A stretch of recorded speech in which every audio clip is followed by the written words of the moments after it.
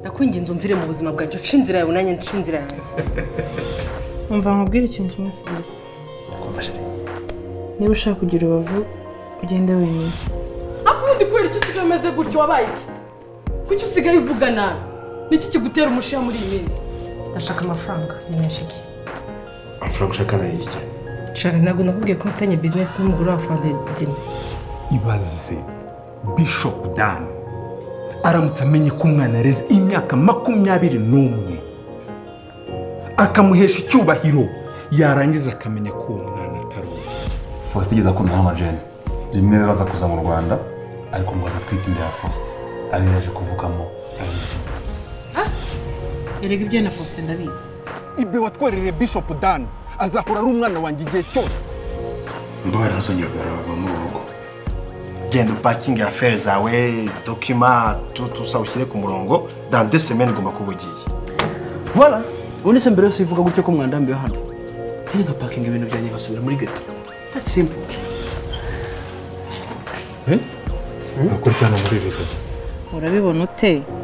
Ko muri 2 weeks uzajya umwe 500. Yes. Ariko njye hari ukuntu nabonye iriya app yawe umuntu ashobora kuyikoresha ikinjiza amafaranga menshi kandi mu gihe gitoya. Mu buye buryo suko. Njye kuri aka kanya nkeneye amafaranga yo kuba nisuga. Nkeneye miliyoni. Saa 2 zuzuye dure ku rusengero ari sheke ya miliyoni 10 ushaka ukajya kubikuza amafaranga. Muri ino si turimo nta cyubucyo gusa. Uko nkomeza kugira access kuri Andrew nawe niko ukomeza kugira motivation kugira ngo urangize affaire yanjye nawe. Wasobanura barahanga ko wawe ubwe miliyoni 10. Sokera mu nzu. Ntabwo akwinjira kuko bavuze ko iperereza riri buze kuba ku bantu bose ba hano ku rusengero n'imiryango itwegereye.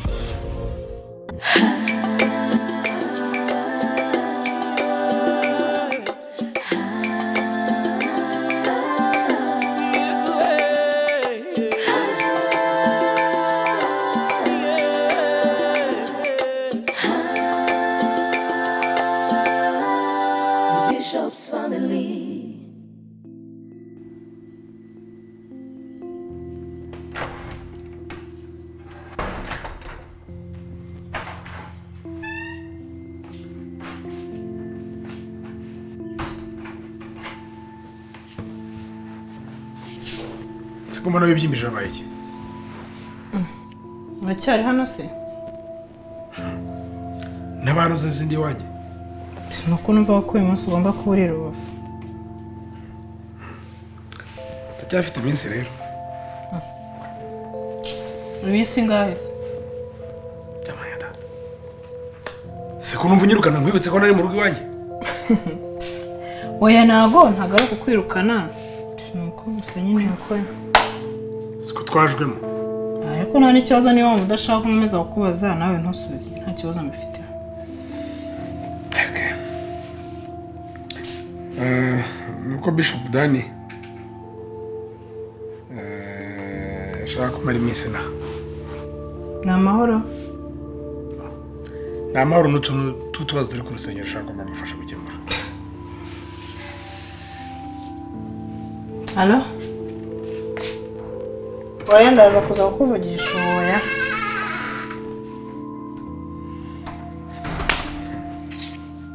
Bakirista we. Jafite akazi kabisa.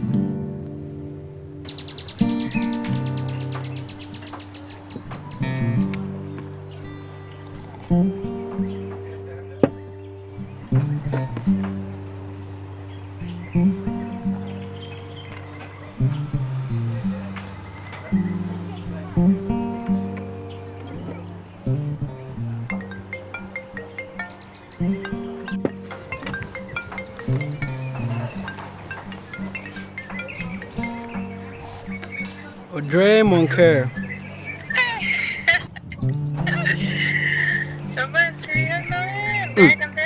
Ntabwo bikunze se? Really? Naringize ngo bimeze bite se mabuja?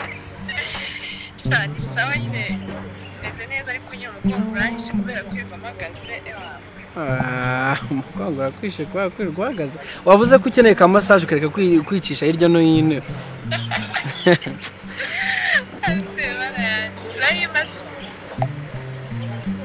Nuyisaba neza.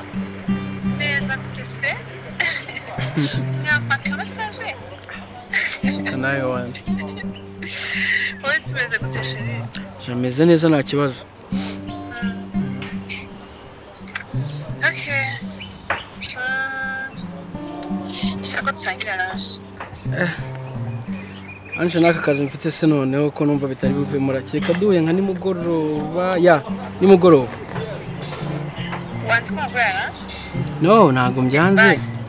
Come on, listen. Hello?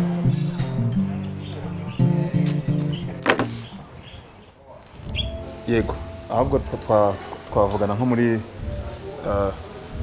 vers le soir, yego. Cyangwa give me like 2 minutes.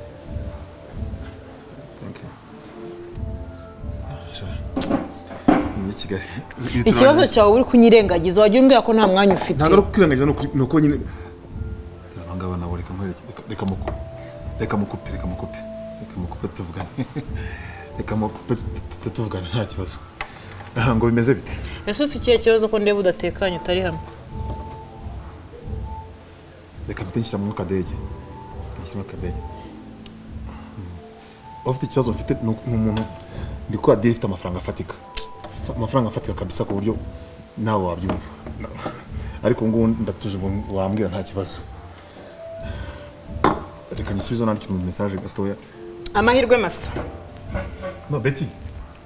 Ntacyo mvuga nawe. Amahirwe masa. Betty, ariko se bazo. Umva mwana wawe uretse gatoya. Betty. Nje nta kintu rwose tuvugana. No Betty, umva Betty. Betty waje kujya ku mwana. Waje ukamenya icyo bwa. Nje sijya nkunda umuntu ntesha umutwe. No kuvanga igihe navugiye n'amagambo navuze nta na kimwe wumvishemo. Uzi ko wajya ngo radio irimo kuvuga amakuru y'ikidage. Ikibazo ufite nuko Philip atagisubiye irwa nkuko rubiteze. Yego. Kandi ndashaka ko aricyo bikora, sibyo? Nyine gira icyo bikoraho. I'm here. Ni mpamvu ndi hano. Reka dusubire. Cyane tumaremwe byo kunywa byacu dani. Gusa nyine nuko nari mfite ikibazo. Kibazo ki? Nyine mfite appointment yo kujya muri salon. Bitwaye iki sojyo dusoje. Please, let's go. Let's go. Ego ndukaje wivumura nk'umwana. Si wowe se.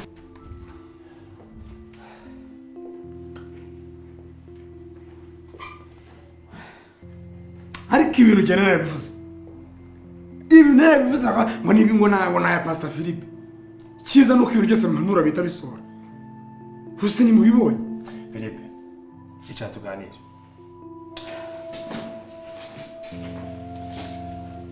Ako boss ko kwigufunga. Philippe, boss ko mfiti ko mwese muri abizerwa muri abanyetorero twese dusenyera umugozi umwe niki mufana boss ko. Bisho, boss ko kwiriye gufunga. Nta n'ikindi dupfa rwose. Ariko ndamwumva iki ngiki. Buri Imana yahaye abantu bose impano mbere kubara. Bamwe impano yo gukina umupira, iyo kuriba nanjye Pastor Philippe. Imana yampaye impano yo kuba nareba igihuru. Ngahita menya ikintu kizatumbukamo. Cyangwa nareba ibyiyoni biguruka nkamenya igihaka. Ibi bintu birigaragaza. Sima utabyumva Bishop. Reka tuvuye ko ibyo uvuga ari byo ndabizi ko boss ko nabyo yakora. Byaba ari byose akaba ari ubiremye ziryango nka Philippe. Ariko Bishop kucyuri nayifu bigeze aho ngaho. Ubu ngubu nta kariya gakino nawe ko kwikubitisha nawe kagufasha. Aya mafaranga y'umutipe yayibishije n'ukuri.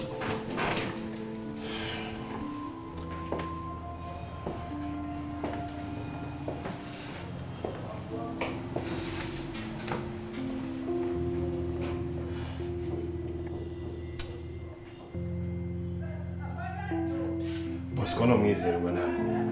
Duva nta mpamvu yari ko batwamufungishije. Hakomeje kubiza mu Bosko mwizerwa ushatse kuvuga iki? Aho reka mubwire. Kiye mu kinama. Bisho. Reka mugire inama kandi yoroshye. Reka Bosko tumufungishe. Namara kugera muri Mapuso. Bakamukanda yayandi wenda ntari buvuga ko turakijijwe. Aya mafaranga ahita yazana. reka kwexagera Philippe. kandi reka nkubwire uko turushaho gutinda aragenda akuraho make Ntabwo yabikora. ariko bisho reka nkubwire noneho nitunatinda uyu mutipe aratoroka igihugu amafaranga tuyaho. Okay bisho niba ndashaka kubyumva agenda kugiraga inama aya mafaranga nayitorera ubwo nawe Genda kubwira ngo ndashaka kubyumva nakazi Philippe ntabwo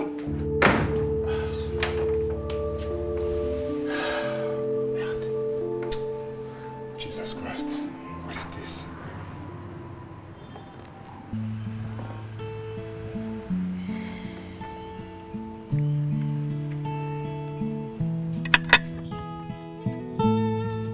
utarya ufite icyo kibazo ntabwo nshonje. ntabwo ushonje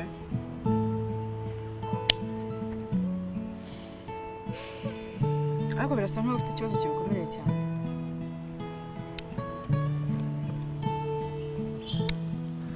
Kugeza n'aka kandi ndacyari kwibaza hagati ya mama na Faustin. uracyari kuri SG none bigutwaye iki baziranye harimo ikihe kibazo No? Gusa nyine mba nshaka kumenya impamvu mama agumye abigira ibanga. uzajya nyine umwegere umuganirize umubaze No? Nta mpamvu kabisa. Asobanura ibiryo wowe. kandi wavuze ko udashonje Aho uziko ntitonze wazandira mu nzu. kandi ushaka ko nzakurira neza Okay. Okay. What? Happy ugeze heza. Ababyihoreye mwana ko ibyapa byabaye ingaro. Siko nabuze umukiriya ariko. Nguhamagara rero ngo duhure nibyo ngibyo nashaka ko tubiganiraho. Mfite umuntu wanjye ukora muri banki. Kandi arakomeye. Rero numvaga nyine namusaba appointment tukazahura mu biganireho wumve ko hari icyo yadufasha. Uzamuhamagare? Ntabwo ushaka umukiriya wawe yawe? No, ahubwo umuhamagare right now. Come on. Uko ukina mu bintu bikomeye. Fata telefone mu muhamagare. Banza urye. Tubanze Come on. Oya tubanze turye.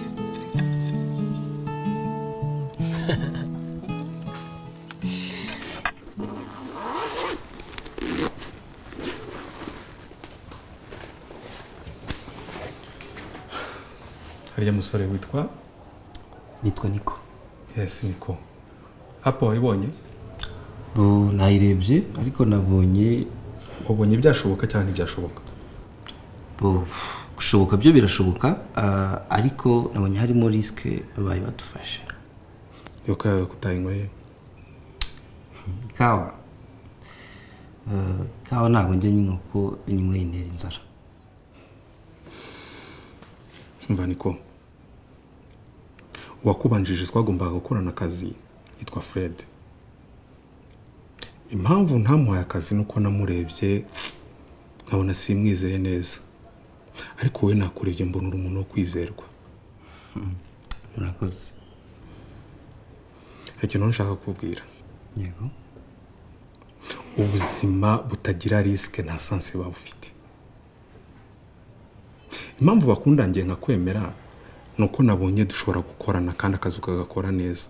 Ariko rero nimba ubona nakwibeshyeho wimbwira hakiri kare. Oya. Oya iki? Ntabwo nyibeshyeho.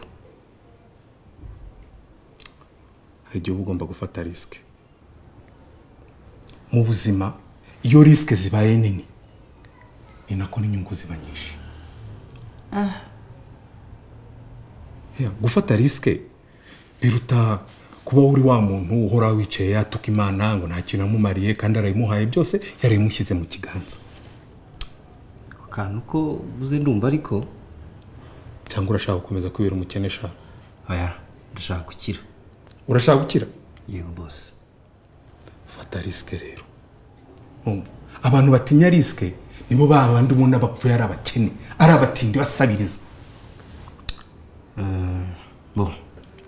Reka ubungubu ngende hanyuma ejo nzagaruka kukureba. Nkore configuration hanyuma ibintu byose bishyire ku murongo.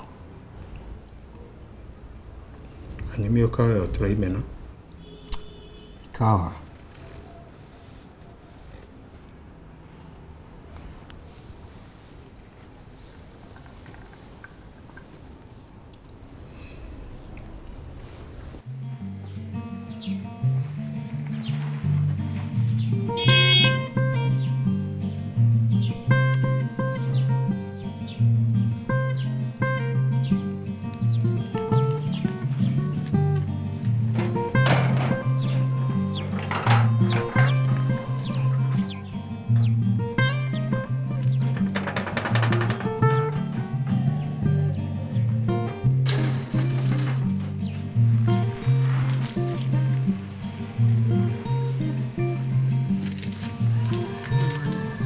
Boss.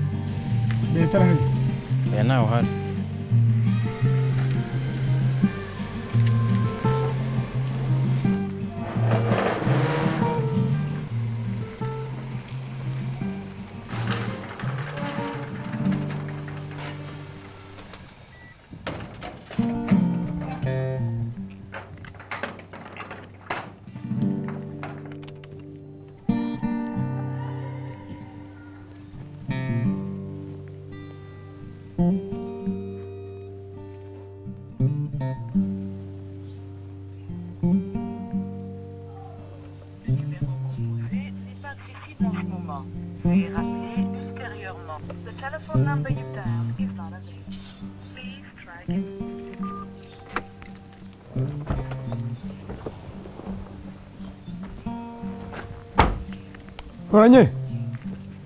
Nuranye? Karame boss. Ndani.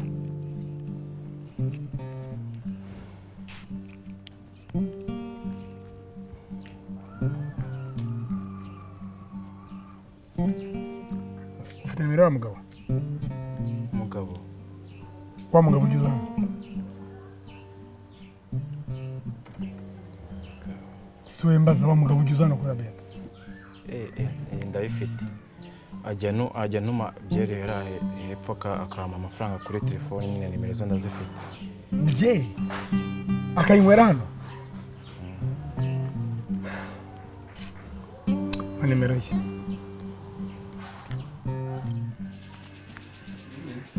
Ariko kino gatumye guheruka. Nizo ngizi. Sawa. Akora ibiri. Reka nkubwize ukuri. Uko ari kuvuga rwose twataye ikuzo. Niyo mpamvu tugomba gukora ibishoboka byose hasi hejuru. Tukisubiza umujyi wa Kigali nkuko twaza tuwukontorora mu biganza byacu. Niyo Excusez-moi. Oui, allô? Allô? Yego. Wiriho wiri, uravugana na Philippe. Filipo? Philippe umugabo wa Beya. Yes, ashimwe pastor. Uranzi se? Nakumya gutse ko ntangira mu nsengero. Gusa j'ai entendu parler de toi quelque part. Nyuma nashaka Beya. Pastor ngufashe iki? Mbwira mugabo. Ndagusaba ko kunsenyera urugo. Kuko ibyo bintu biba byo gusenya ingo z'abana nawe umenye ko mu minsi imbere bizajya bikubaho. Ariko abantu muragora. Wakabaye ushimye jewe cyo mbere hano muri Kigali. Ni gukosora ibyakosamye, ni ukugorora ibyagoramye. Par contre wakabaye umbwira merci.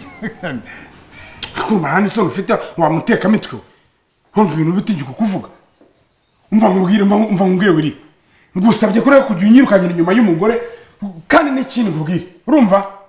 Ndagira ngo umenyeshe ko ibintu bitaza kugwa amahoro. Jewe yikundi umukozi w'Imana.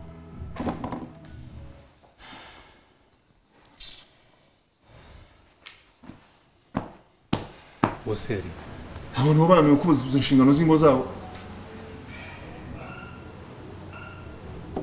Hello. Hello. Hello, sweetheart. Serie, ko hano nashaka tujya munsi. Ese nabona ko ndi kumwe na Faustin hari ibintu tuma tuganira kandi by'umumaro. Faustin hari ikibazo mujyanye se? Merci. Kasi ngakubita seke. Cyangwa tugemisha.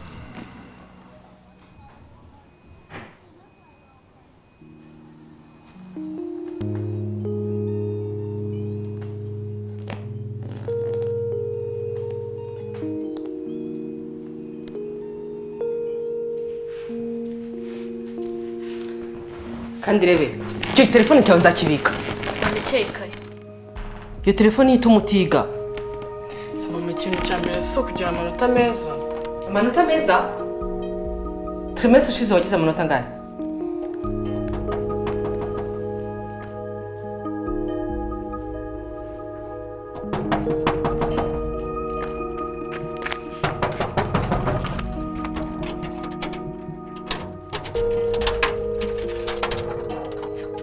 Bite byawe?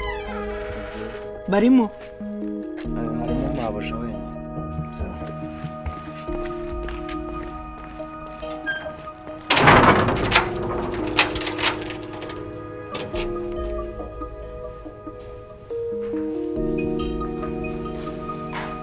Umva Jeanne, deadline yarenze yarangiye.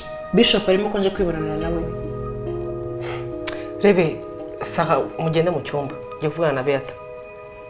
Nako ngwino tuvuganire hanze.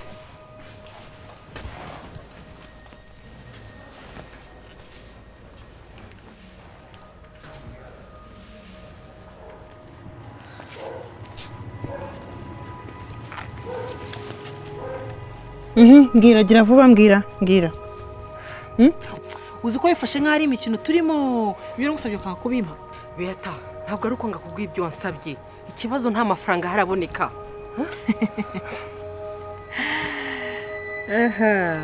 Sawa. Ariko nanjye ntabwo ndi buvana ntabonanye na Bishop. Reka ntegereze umugabo wawe naza umuceri ndawumena hasi. Umva Beata wambabariye amafaranga yawe ndashakisha n'ukuri nimo ndashakisha ihangana amafaranga nyabone pe nzayaguha vuba sibyo? Aha. Araje reka ngwino tujye kuvugana mu nzu Bishop akusange mu nzu sibyo? Nta kindi nshaka amafaranga. Ngwino ndakwinginze sibyo? Ngwino Bishop akusange mu nzu ngwino tujye muri salo atagusanga hano hanze. Bishop. Yes. Hari ikintu gikomeye nifuza kukubwira. Ngira nta kibazo. Urebye naje. Okay. Naje y'umuryango ntibasahinda barasenga barasabana basusurutse ntibahangana bahora bahanze amaso iyagahanze wowe bitaza ahubwo basange bagusanganire n'umuryango kuko n'umuryango n'ukuri rimwe na rimwe zikomanya amahembe n'umuryango nubwo batabona ibintu kimwe bonse ubumwe kuko n'umuryango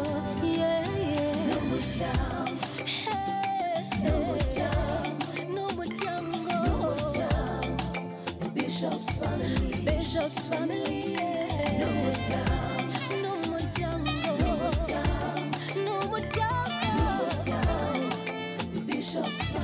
Bishop's family.